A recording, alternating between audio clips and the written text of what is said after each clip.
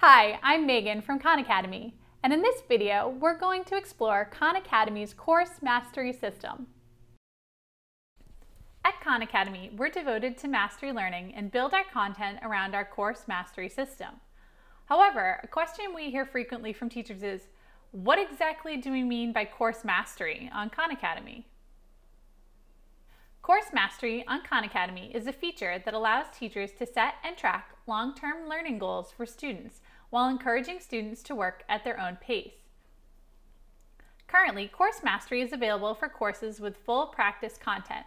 All of our math courses, including AP Calculus AB, BC, AP Statistics, and our Get Ready for Grade Level courses, as well as Grammar, High School Biology, AP Physics 1, U.S. Government and Civics, AP U.S. Government and Politics, U.S. History, AP U.S. History, World History Project Origins, AP Macroeconomics, Microeconomics, AP Microeconomics, and AP Computer Science Principles. Assigning course mastery goals allows teachers to set and track long-term goals. Let's walk through how to assign course mastery goals to your students. When you log into Khan Academy, you'll land on the teacher dashboard.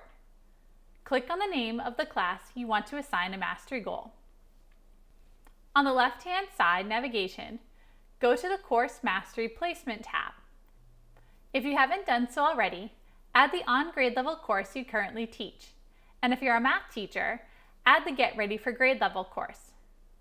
If you're about to start the school year, we recommend assigning the Get Ready for Grade Level course as a course mastery goal to have students begin the year by gap filling and strengthening fundamentals before diving into on-grade level skills. For example, if I'm a 5th grade teacher, I would start the year by assigning the Get Ready for 5th grade course. Click the blue button, Add these courses. Now you'll be on the Course Mastery Placement page. Click Assign Goal. You can confirm you assign the desired goals to students by selecting Course Mastery Placement on the left-hand panel. And you will now see the current mastery goals assigned to students in your class. As students work on Khan Academy, you can also add additional courses for students to work on either below or above grade level. You can assign the same course for all students to master, or you can assign different courses to individuals or groups of students. We recommend using Khan Academy's Skill Report to look more closely at students' progress and determine the best goal or goals for each student. Now let's look a little closer at what students see in terms of course mastery goals. When students log into Khan Academy, they will be on their learner homepage. Each student will be able to see their teacher or class name on the left-hand side. By clicking on the class, students will see their mastery goal. A student can click the goal at any time and continue from where they left off to make progress towards their goal. Students can continue working toward their mastery goal on the iOS and Android apps as well. Every skill or concept has multiple mastery levels, and students earn additional points with each new level. There are several ways for students to practice. They can practice a single concept at a time on an exercise, or they can practice a mix of different concepts on a quiz, unit test, course challenge, or mastery challenge. As students get questions right, they move up from not started to familiar to proficient. The top level is mastered. Students can only get to mastered by getting to proficient and then getting that concept right on a unit test, course challenge, or mastery challenge. Most teachers recommend having students start with the course challenge or a specific unit test within the course. This way, both students and teachers can quickly identify gaps and strengths in student knowledge in order to provide the right content and right support in the right moment. When students are stuck or miss questions, their mastery level moves down, and a symbol appears next to the concept to help them remember where to focus. If students are consistently missing problems about a concept, they'll move to attempted status and a red dot will appear next to that concept. Mastery of individual concepts contributes to unit progress and to overall course progress. A mastery goal is considered achieved once a student reaches 90% mastery, though they can still access previous goals at any time. Students can always see what they've completed and what they should work on next. Additionally, once students have begun working in a course, they will receive mastery challenges which appear at the top of the course page.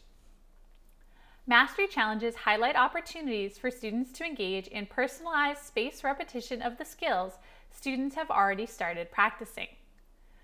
Research shows that spiraling skills over time and across lessons is a key component to minimizing student learning loss and improving knowledge retention.